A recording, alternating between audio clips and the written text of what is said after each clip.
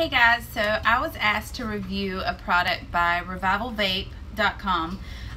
It's an e-cigarette, and they contacted me through Instagram, asked me to review it, and I said sure, why not. This will be my first review, so bear with me. It is a 650 mAh battery, and it pushes 20 watts. This is the battery. It's very small. The only thing that's on it is these are like little windows for when you put your cartridge in. And then this is your a charging adapter, and then your fire button, on off button.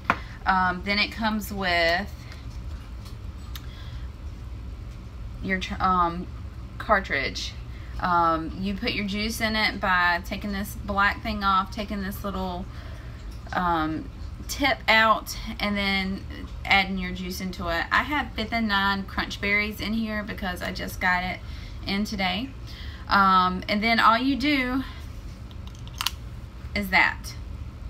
I've had this wicking for a little while now, so it should be good and wicked up. 5 clicks on.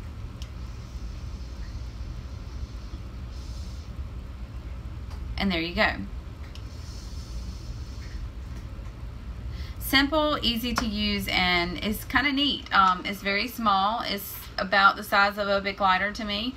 Don't have one to compare because I don't smoke anymore. And in the box you get this is your charging cable. You get an extra ring that goes on the bottom of your cartridge. There's the other ring. And then at the very bottom is the directions. So it's very simple. It was easy to put together and vape on. And I would suggest it if I was trying to help someone quit smoking, which I'm probably going to give this to my mom because she is a smoker and I have tried over and over. But this might be something that she'll actually use because it is small and it's closer to a cigarette than the stuff that I use. I use big box mods.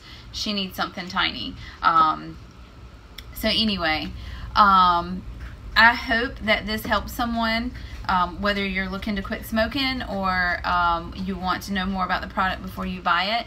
You can find it at revivalvape.com or find them on Instagram at Revival Vape. Thanks guys. I hope everyone has a great day.